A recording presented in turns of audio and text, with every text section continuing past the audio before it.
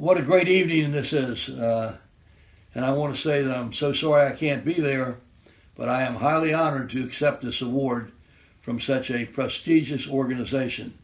When you think about Touchdown Club and you think about the Military Bowl and you think of all the great things involved, it is indeed a wonderful honor. And very humbling for me. I'm lucky. I'm kept very, very humble by my grandchildren. In fact, one of them, Nick, keeps me very humble.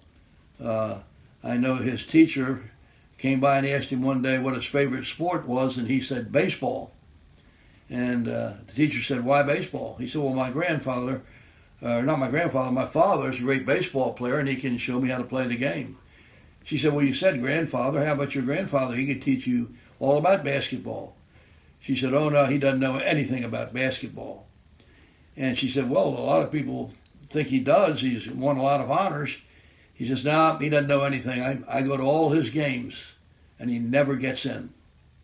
And so that's what keeps me humble when you got a guy like Nick around.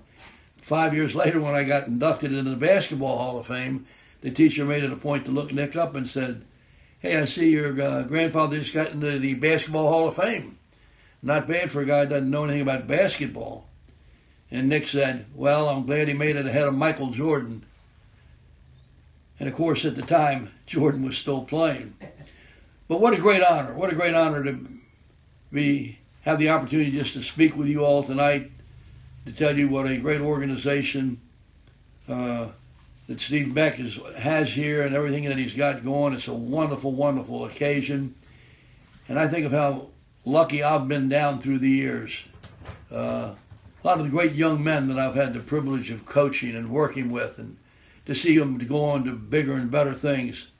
I can think of a time when I went to an 8th grade baseball game, and Steve Garrett, who was coming to DeMatha as a 9th grader, said, "You want to meet our left fielder?" I said, "Who's he?" He says, "Well, a kid named James Brown." He said, "He doesn't play basketball or anything, I don't think, but he said he's a pretty good baseball player." And so I got to meet James Brown that day, and 2 years later, he was probably the best basketball player on our team.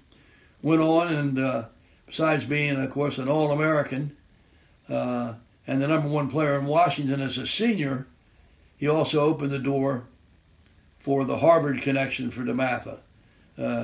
Ted Kennedy had him out to lunch. We went down, had a nice meeting with the senator, and as James said later, there's only one Harvard.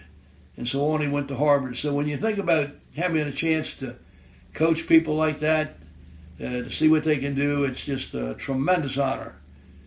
And this award tonight is a tremendous honor, particularly when I think of my mentor, Joe Gallagher, being inducted here. It makes it even more special than ever. Special, too, when I think of the fact that a lot of our kids have gone on to be not only pros. We had a lot of them go play, of course, pro basketball and pro football, but those that have gone on to be doctors and lawyers and have been real community people that have really made a difference in the lives of so many people. So I know being a coach, being a teacher has been a great, great honor, and I want to thank the good Lord for allowing me to have that honor.